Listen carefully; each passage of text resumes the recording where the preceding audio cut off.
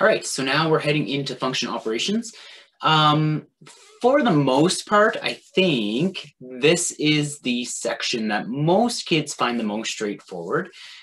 So hopefully this little section will be, you know, a little break, a little breath of fresh air as just you review some things that I'm hoping are already sort of clicking in your head. Okay, so function operations involve adding, subtracting, multiplying, or dividing two or more functions to become a new function. You need to be able to do this with numbers, with equations, and with just pictures with no equations, so just the graphs. The trick to the graph is to always remember that what you're doing to the y values. The x values are always constant. They stay consistent. They don't change. You don't do anything to the x values. It's the y values that you're adding or subtracting or multiplying or dividing or whatever, okay? All right. Composition of functions refers to making the output of one function become the input of another function, okay? And you need to be able to do that with numbers and with equations. Okay, so just some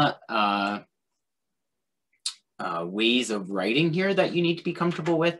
If you're adding, it could say f of a plus g of a, or it could say f plus g of a, okay? If you're subtracting, same thing, it could say f of a minus g of a, or it could say f minus g of a. And I would say that most of the time they're gonna give it to you like this, and then you should kind of change it into this form, because this is gonna give you kind of a better visual as to what you have to work with. Multiplication, they'll either going to say f of a times g of a, or sometimes they just say f times g of a. Sometimes there's a dot in here, a closed dot, and sometimes there's not. Either way, that means multiplication. Divide, we'd have f over g of a, or f of a over g of a. And then composition refers to f composed with g of a, or f of g of a. Now, I do want to make a couple of points here. Number one, this is a non-colored in circle. That is a colored in circle. One means multiplication, one means composition. You really want to make sure you know what you're talking about. Don't mix those up because they're entirely different. Number two, I would say more so than not, questions are going to involve subtraction and division over multiplication and addition. The only reason I say that is because the order matters with subtraction and division. Okay, you got to make sure you know who's first and who's second. Addition and multiplication, the order doesn't necessarily matter. Then with division as well, you need to make sure you're thinking about non-permissible values if you need to think about those. All right, so if s of x equals x squared plus 4 and t of x is x squared minus 2, the value of s times t of 4, so that's s of 4 times t of 4, okay? So I could actually figure out I could figure out what the new equation is first if you wanted to, but I don't think that's the easiest route to go. I think the easiest route to go is just to figure out what s of 4 is, figure out what t of 4 is, and multiply them together. Okay, so s of 4 is 20, t of 4 is 14. Again, I'm just plugging in 4 for x here. 4 squared is 16 plus 4 is 20. That's where the 20 comes from. 4 squared is 16 minus 2 is 14. Then when I multiply 20 and 14 together, I get 280. So s times t of 4 is 280. Okay?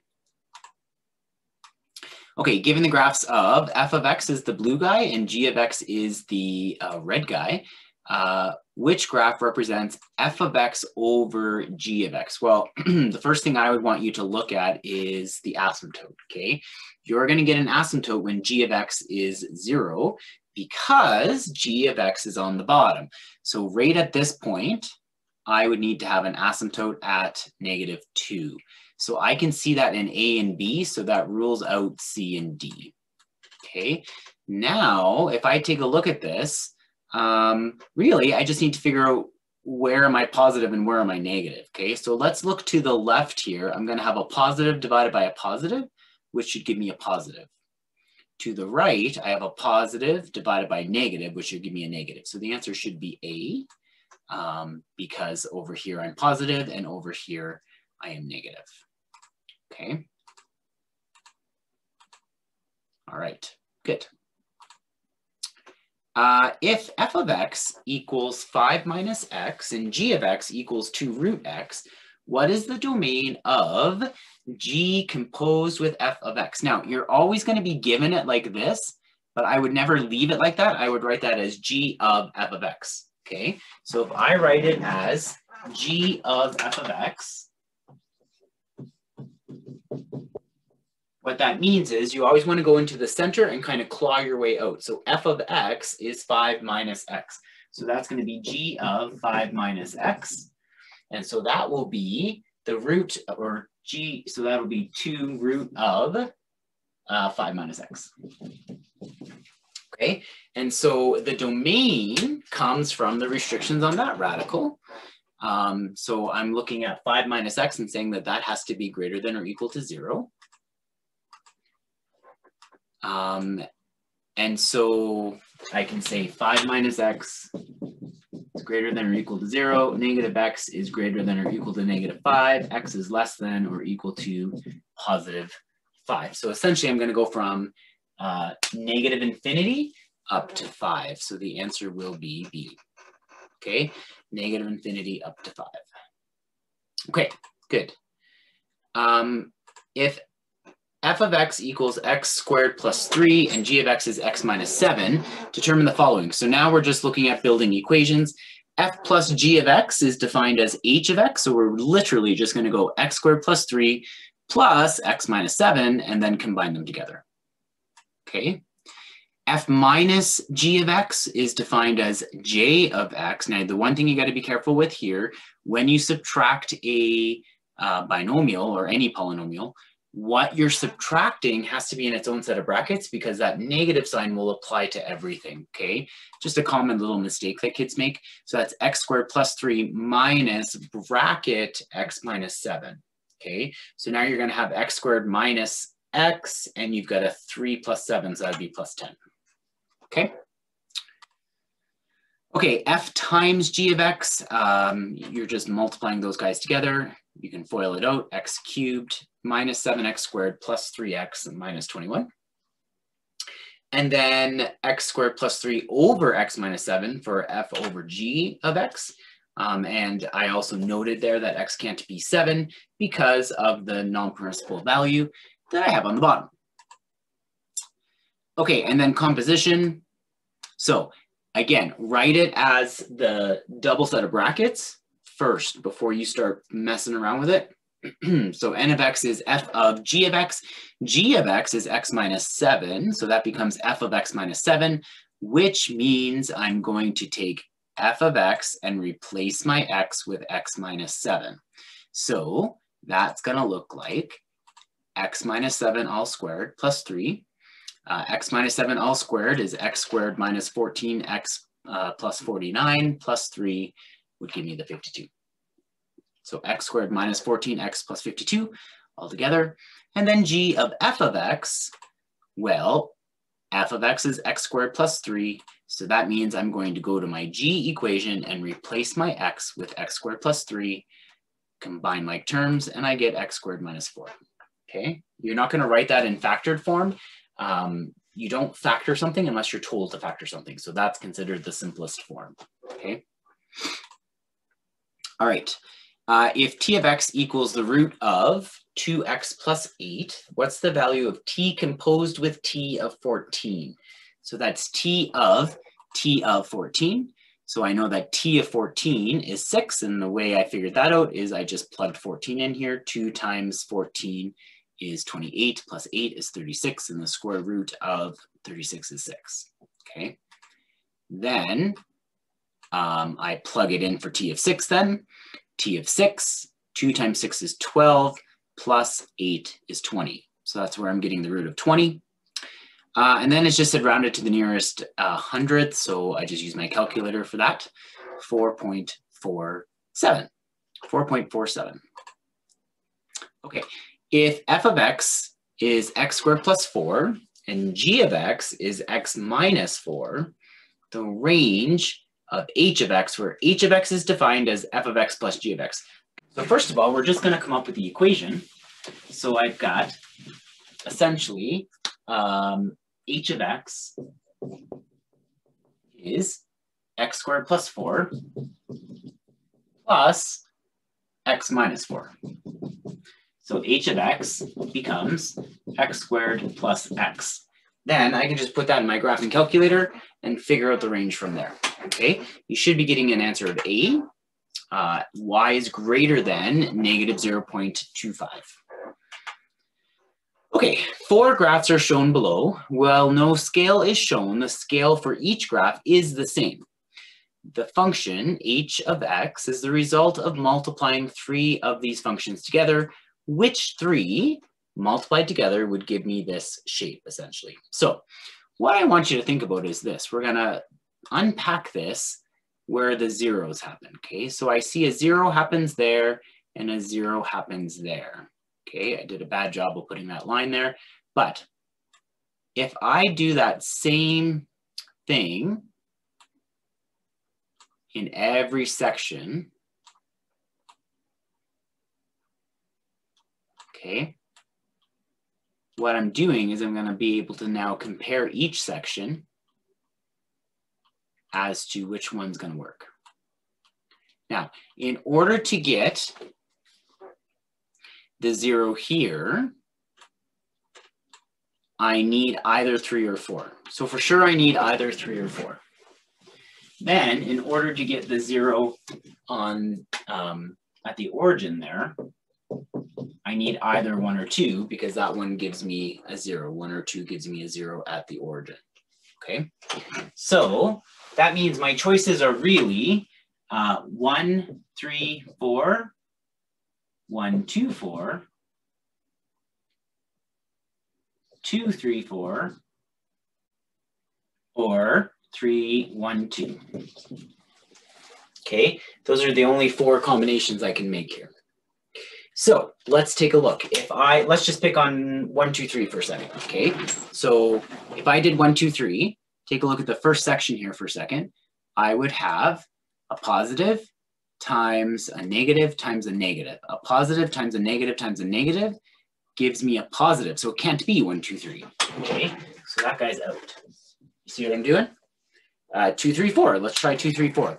So I would have a negative. Just looking at this first section, I'd have a negative times a positive. Again, that doesn't work. A negative times a positive would give me a positive, and I need a negative. So now we're either at 1, 2, 4 or 1, 3, 4. Let's try 1, 2, 4. I'd have positive, negative, positive. So the first section would work. In the second section, I have positive, negative, negative. That would give me a positive. So that doesn't work. So either I've royally screwed this up, or the answer is 1, 3, 4. Let's try 1, 3, 4. I would have a positive, negative, positive for the first section. So that works. That gives me a negative. In the middle section, I'd have a positive, positive, negative. So that also gives me a negative. That works. And in the last section, I have positive, positive, negative, which also works. So the only combination that would work is 1, 3, 4. Okay. Okay, use the graphs to determine the following. So f times g of 0 is f of 0 times g of 0. Well, f of 0 is 1 and g of 0 is 1, and 1 times 1 is 1. Okay. F plus g of negative 1. Well, f of negative 1 is 3, and g of negative 1 is 4. So I end up with 3 plus 4, so that would be 7. Okay. F of negative 1 minus g of negative 1 would be 3 minus 4, and that'd be negative 1. And then f of 3 is negative 5, and g of 3 is 4, so negative 5 over 4. Okay, so I'm just reading my reading my y values off of there, and then doing the math, either subtracting them or multiplying them or dividing them or adding them. Okay, the following arrow diagrams represent two functions. Use this information to determine f of g of 12 and g of f of 12. So, of 2, sorry. So f of g of 12 means f of g of 12. So the first thing I have to figure out is g of 12. G of 12 is 4. So now I'm looking at f of 4. F of 4 is 11.